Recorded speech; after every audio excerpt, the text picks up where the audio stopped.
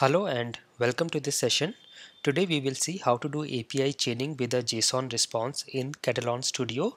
In the last session we have already seen how to extract a value from a XML response and then provide that value in any subsequent API request, and we have used a SOAP API for that, and today we are going to use a REST API and see how to do that with a JSON response. So let's get started, and I will go to my Katalon Studio. And here, this is the project that I created in the last session. So here I'm going to get some REST APIs. The country info service was a SOAP API that I used earlier. So I'm going to take some REST APIs. So I will search for sample REST API for testing. And here we have this reqres.in. This website has some good REST APIs for testing. So here you can see this has some fake APIs that we can use for testing, and these are REST APIs. I will also make all these URLs available so that you can refer them. So I will put it here, and here you can see if you go down we have a lot of APIs. We have get, post, put, patch, delete, and so on. I'm going to use this list users get API. So I will copy this URL and put it in a new tab, and then I will copy the rest of the endpoint from here and again add it here, and this is our API endpoint. If I run this, you can see we are getting the response. So I will copy this URL and go to my Katalon Studio. In the object repository, I will first do a right click and create a new folder. I will say this is user rest service, and inside this folder I'm going to create a new web service request which is list user. This is restful and this is the URL. I will say OK, and you can see this has come here. There is no authorization required for this particular sample API. In case you have some API that requires authorization, you can add it here. There is no HTTP header required, no body required. This is the verification tab where we can add some snippets, and then variables. We will see what to do about all this, and let me just run this for now and check if we are getting a valid response. And yes, I'm getting status 200 OK, and I'm also getting the list of users. So here you can see we are getting a list of users with this API. So this is working fine. Let me now take another API.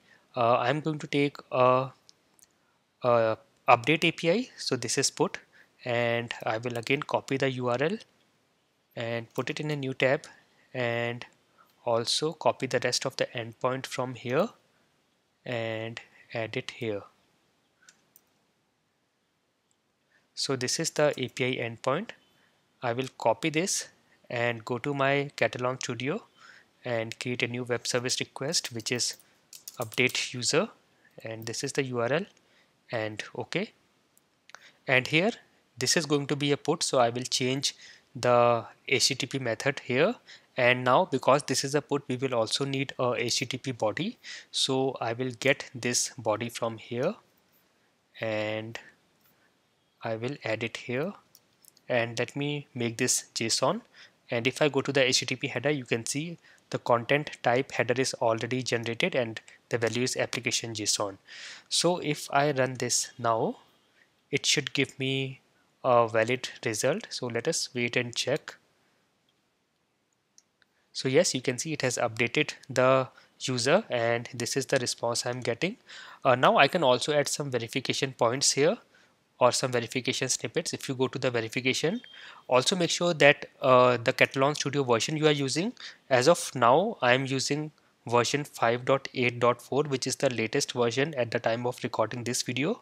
So I'm getting all these options, and you can see in the verification I can go here and click on show snippets, and here are some snippets that you can use for verification. For example, I can check status code is 200. If I click here, you can see we have got a snippet generated which is checking the status code is 200. So we have created our two APIs. I will save everything, and now we have to get the response value from the first API. For example, I will get the name Charles from the response of first API, and I have to provide that name here in the body or in the request of second API at the place of name here. So here what I will do is I will get this from a variable. So I will say dollar and curly braces, and let me create a variable, say username. So I am referring a variable called username, and as of now I have not yet created or generated this variable. So I will go to the variable section and say add, and I will say username, and now I can give a default value here, but I want to take it from a global variable. So I will go to profiles, and the default profile is already there. The country ISO code is something we created in our last session when we saw how to chain API using XML. I'm going to create another variable here, and let me name it as username, and I can give some default value, but let me keep it as it is blank now and say OK. And in my API I will refer it. So I will say, first I will save it so that the variable is available in the drop down. I will say this is global variable, and here now in the drop down I should have username. So this is what I'm going to use, and let me just try to put something here just for checking. I will put a value. I will say Alex and say OK, and here if I run this now, let me try to run this and check the response. So here it is sending, although I'm getting 400 bad request. So this is saying unexpected token, so it is not able to get our variable or process it properly. So I think I will have to use these codes here and save and run this again, and let me now see. And yes, so you can see Alex is coming here, so that means our API is running fine. So I will also do one thing in the verification.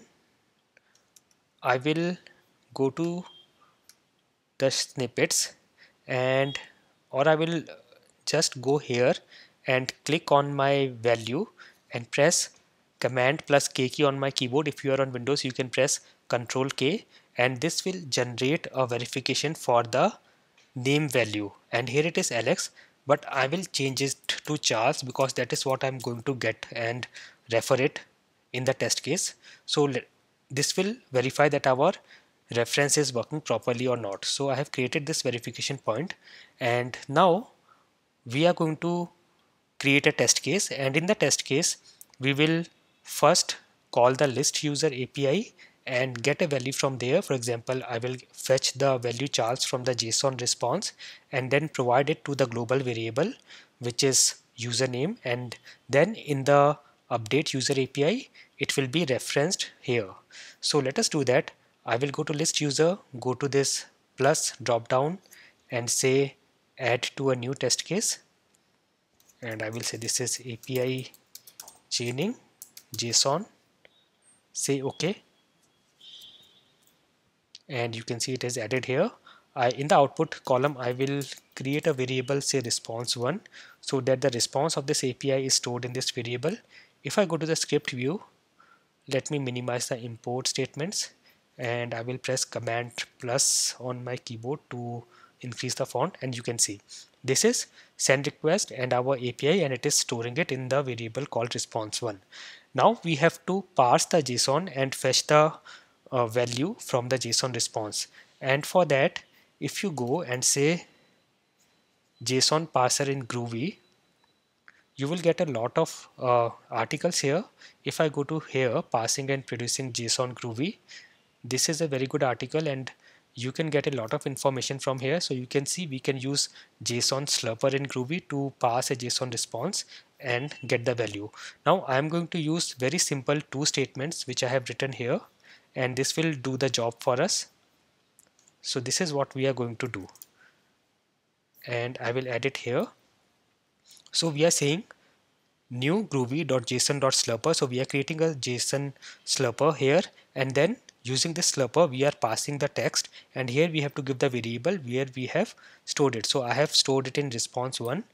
I will say response1.getResponseBodyContent, and now we have got our result variable and all the response is here, and now I can use this result and provide the JSON path of the node or the element that I want the value from. Now to get this JSON path, what you can do is you can either just take your JSON response. For example, in my case, this is my JSON response. I will copy it and go to Google and search for JSON Pathfinder. So search for JSON Pathfinder. So this is the URL jasonpathfinder.com.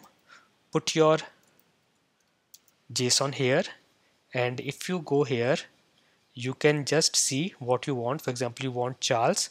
You can see this is the JSON path for that particular value. You can also get a Google Chrome plugin, JSON Pathfinder. So this is the JSON Pathfinder Chrome plugin. You can click here once you add it to your Google Chrome, and the same thing, add your JSON and then just give the node name. So I want first name. I will give it here and say submit, and you can see it has found it at 3 instances, and this is the one we want. So the JSON path is this one. Now in Katalon Studio also you can get it. In the latest versions of Katalon Studio, you can directly go to your API and go to verification, and as I have shown you earlier, just go to the value that you want and click on that value and press Ctrl plus K on your keyboard if you are on Windows and Command K if you are on Mac, and it will create this verification snippet, and you can see it here.